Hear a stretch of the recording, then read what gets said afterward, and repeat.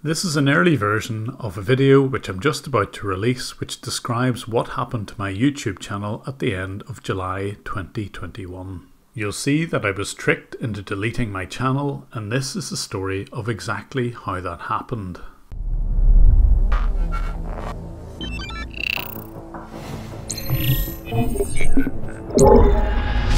Well, it all started off with this email.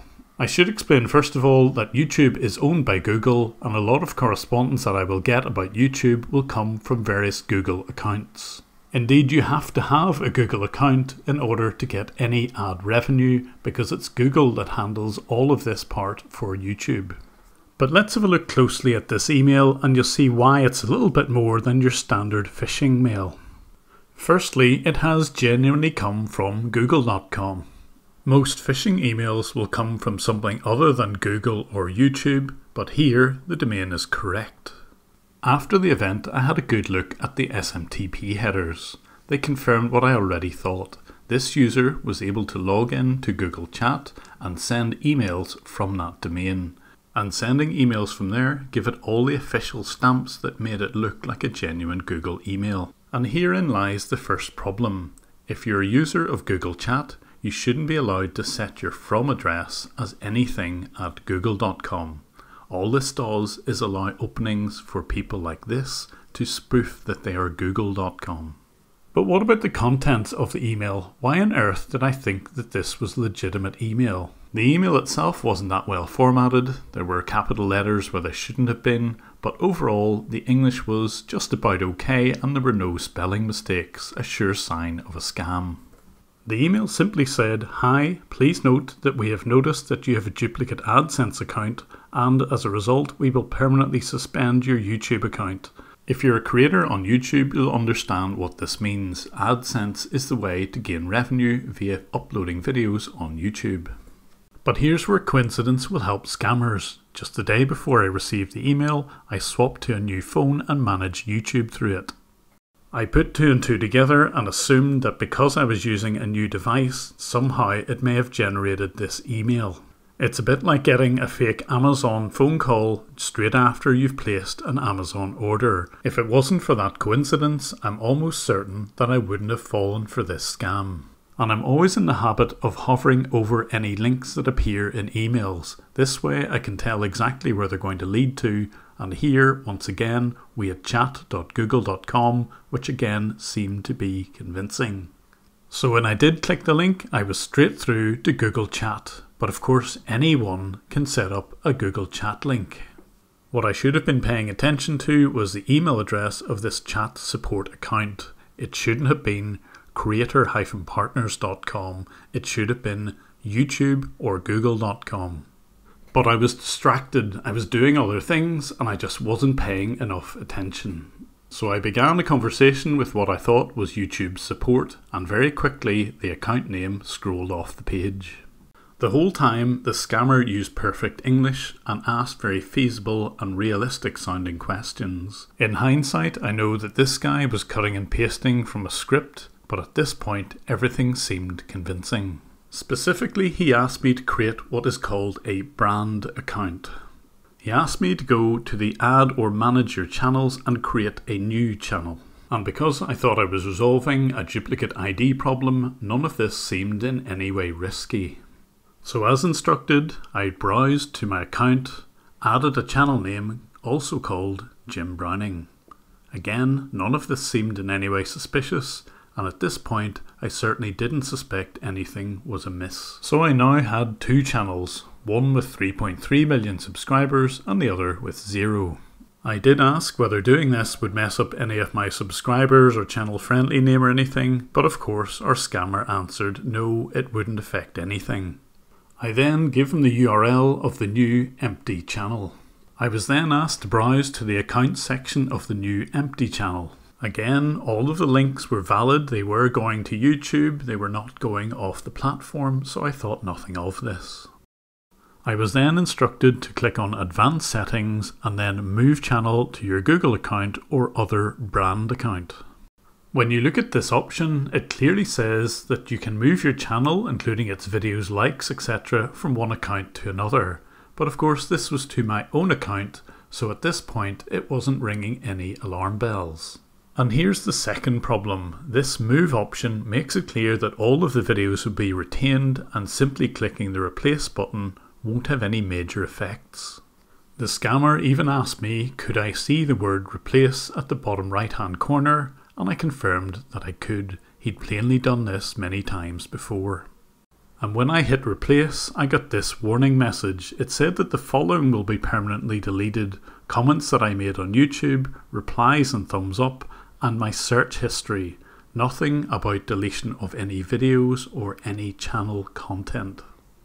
But this was making me scared. I took a screenshot of this and went back to the scammer to ask a bit of detail about what this message meant.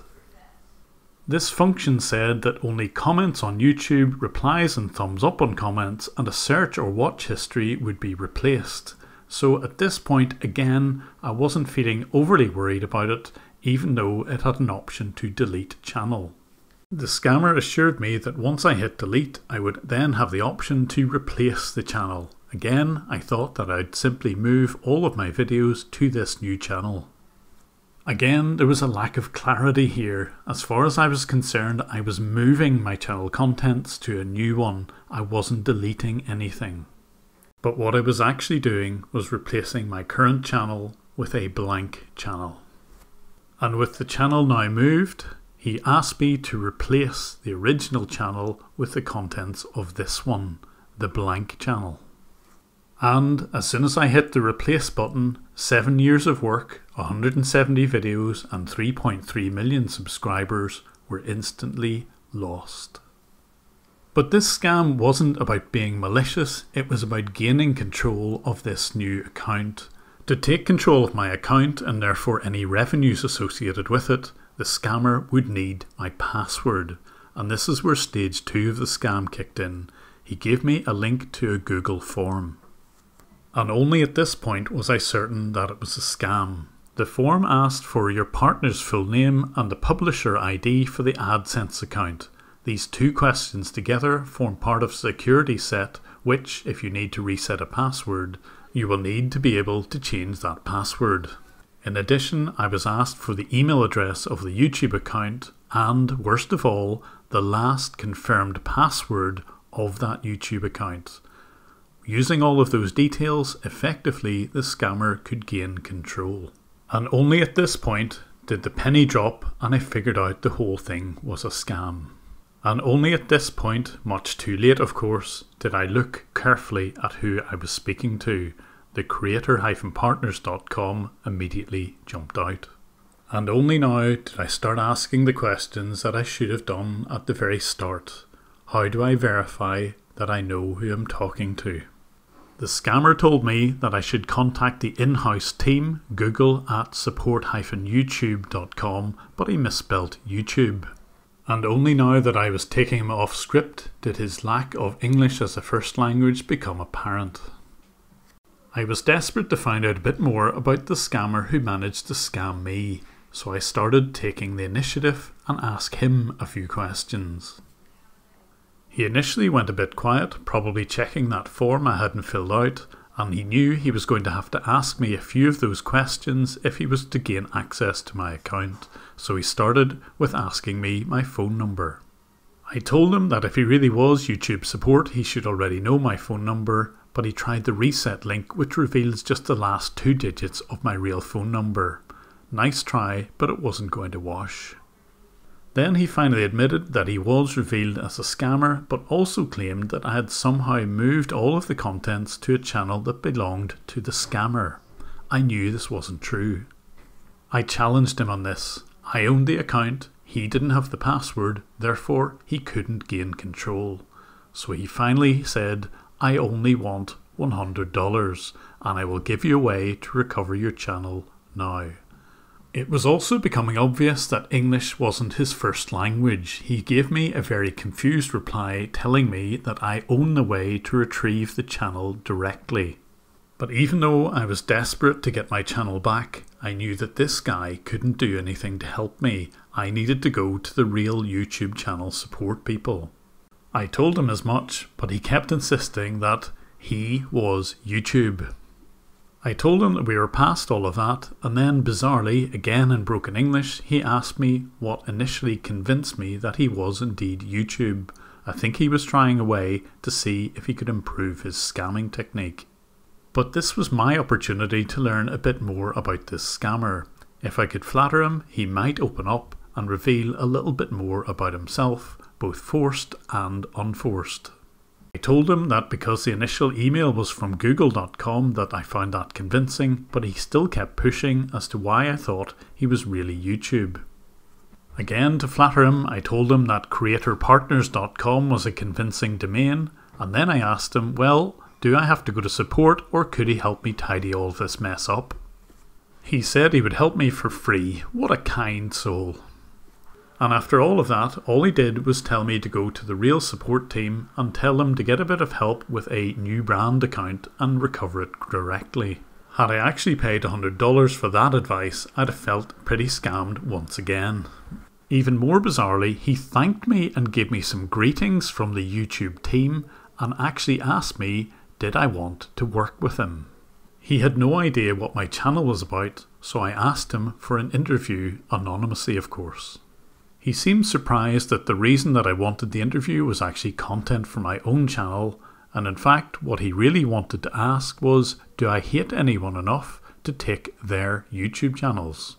He really was trying to recruit me as a scammer. Then he admitted that he had 8 years experience in YouTube. I presume this means in YouTube scams.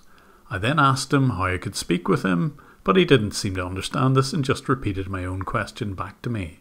It seemed the only way that he would communicate with me would be via WhatsApp, so I gave him a number and asked him to communicate on that device. And whilst the burner phone was charging up, I asked him a few more questions about his scam, specifically about people who had two-step authentication. I knew that even if he did get my password, the two-step authentication should block his access. But our Hangouts conversation ended with him demonstrating he didn't really know what two-step authentication was. And he signed off with, these are my methods only. I now have more than 12 YouTube channels, one with 6 million and another with 3 million subscribers. Somehow, I highly doubt that this is the case. It was clear he liked bragging, probably falsely. So we continued our conversation on WhatsApp. His WhatsApp name was YouTube Support, not really a shock that one. And he asked me if the real YouTube Support were having a conversation with me. At this stage they were, and I was hoping to get the channel sorted quickly, but as it turned out, it would take days. But I was keen to know exactly how his scam worked. Obviously he was after the accounts themselves, but I asked him how successful he was. Just how much money was he making with this scam? And he then sent me a screenshot. The screenshot seemed to indicate that whatever this channel was, it had made $16,000 in the last 28 days. That means it would have been a very big YouTube channel. It's very difficult to tell whether this is something he's just cut and pasted to show off or whether he genuinely owns such an account. I'm pretty sure he's lifted this from a YouTube video, but I'm not sure which one. I did a quick search, but I still couldn't find this exact page. If you think this is a screenshot from a video you've seen, please let me know in the comments. But I wanted to speak to the guy. I wanted to know how he get into all of this and would he talk on the phone. He answered, unfortunately he couldn't. I asked him if he cared if he was destroying people's livelihoods, but he answered that he needed the money and could I send him some money so that he could leave this thing. So despite making his thousands of dollars per month in these hijacked accounts, it seemed that the only way out was for me to send him money. But what he didn't know was, while I was having this conversation, I was setting up a Grabify link. This would reveal his IP address and any devices he might be using. So I suggested to the scammer that maybe the best idea would be for him to create his own YouTube channel, and I sent him a link to what looked like a screenshot, but of course it was my Grabify link. And within a second of sending the link, he had clicked it and revealed that he was in southwest Turkey. He was also using the web version of WhatsApp because I could see that he was using a Windows 10 computer. And because the Grabify link showed a real random account information, he seemed genuinely interested and wanted to know how much money I would make for every 1,000 views. I kept on the small talk for a little bit before he finally asked me, did I know his nationality? Although I was going to suggest Turkish, I thought I'd play with him for a bit to see what would happen. I suggested US and India before he finally said Syrian. Given that Syria and Turkey share a border, there's a possibility that this guy has moved from Syria to Turkey. He wondered if I was surprised, but at this stage, nothing surprised me at all. So I then asked him just how much money he was making with this scam, and he claimed almost $2.5 million. So the obvious question I had was, for someone who was worth $2.5 million, why he was continuing to scam in this way whenever he could settle down for the rest of his life.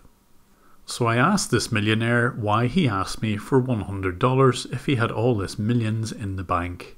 I told him I didn't believe that he actually had that $2.5 million.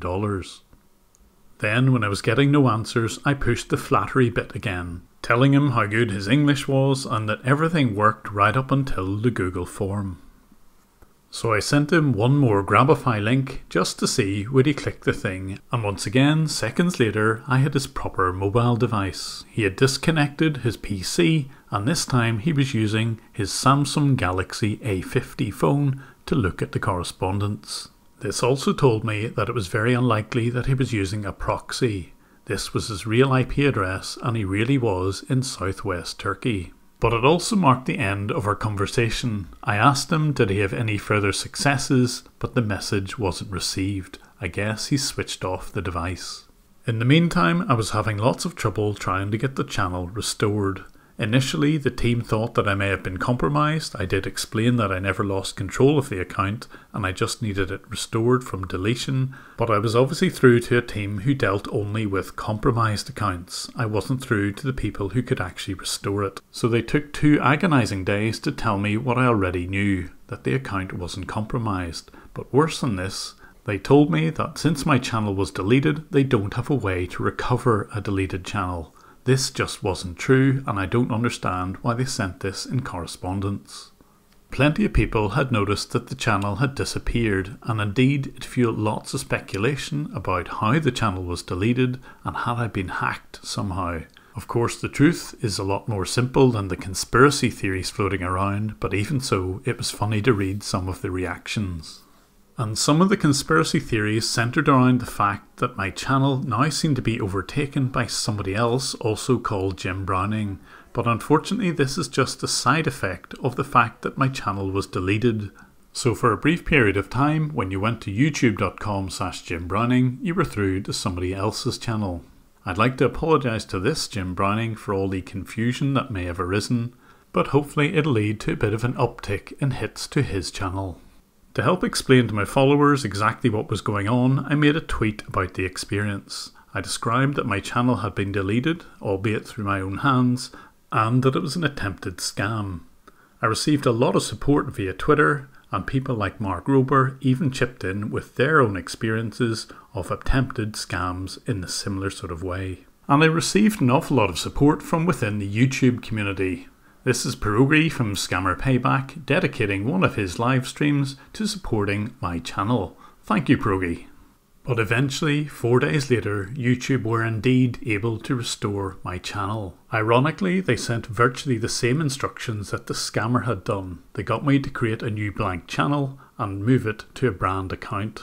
So I'd like to thank Christopher from the YouTube support team for clearing up my mess. But the biggest thing that I've learned out of the whole experience is that really anyone can be scammed, and that includes me and you. The circumstances just need to be right. Also be wary of anything that purports to be from google.com. Any user, it seems, will be able to use this domain. It doesn't mean it's representative of Google. I blindly followed instructions, and I should have really followed my own advice and asked more questions, checked and double checked what was going on, and basically take my time over everything that was happening. And I'm pretty sure that 2-step authentication would have saved me. Even if I'd filled out the form, I'm pretty certain that the guy wouldn't have been able to log into my account simply because I had 2-step authentication switched on. If you're a creator on YouTube, this is an absolute essential. And as for the Syrian scammer who managed to take down my channel for 4 or 5 days, I did report the email address that he was using to the hosts, who were dreamhost.com. They told me that they were already aware of this particular domain and were actively investigating the matter, although I've heard absolutely nothing since.